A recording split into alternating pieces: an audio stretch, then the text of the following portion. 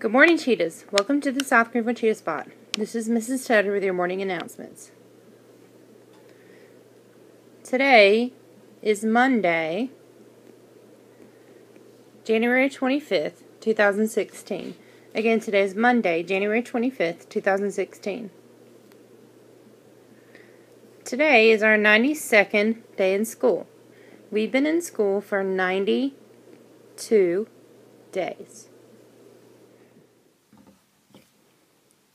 Please stand while we say the Pledge of Allegiance. Place your right hand over your heart and recite the pledge with me. I pledge allegiance to the flag of the United States of America and to the republic for which it stands, one nation, under God, indivisible, with liberty and justice for all. Thanks, Cheetahs. You may be seated. After you've made it to your seat, we're going to pause for a moment of silence.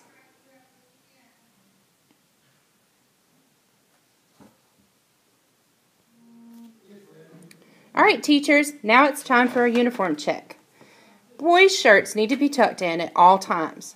Shirt colors are white, navy blue, black, gold, or yellow. Pants, shorts, and skirts should be khaki, black, or navy blue. Shoes should be tied at all times. No coats or hoodies are allowed in the building unless you have a uniform-approved sweater or jacket, which has no hoodie and no logo. At this time, we're going to review our South Greenville Elementary expectations for PBIS. Number 1, repeat after me. I will be prepared. Number 2, I will always be respectful. Number 3, I will work hard. And number 4, I will be safe. Remember, these are our PAWS expectations, and you are expected to meet these daily. January's Character Ed Word of the Month is perseverance. Perseverance is when you keep trying, even when you don't feel like it.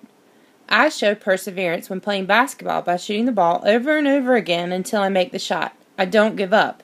And for me, that sure does take a lot of tries. When we persevere, we make the decision to do better than we did before. What have you done that demonstrated perseverance?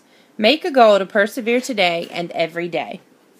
Today's vocabulary word is characteristics, and characteristics can come up in a lot of topics.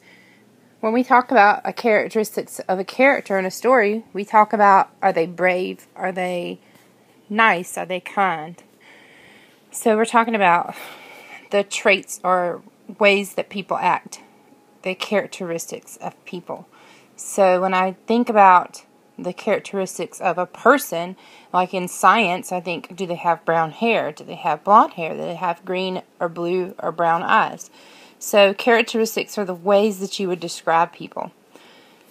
That's pretty much it for your word characteristics for today. So try to use that word in a sentence today.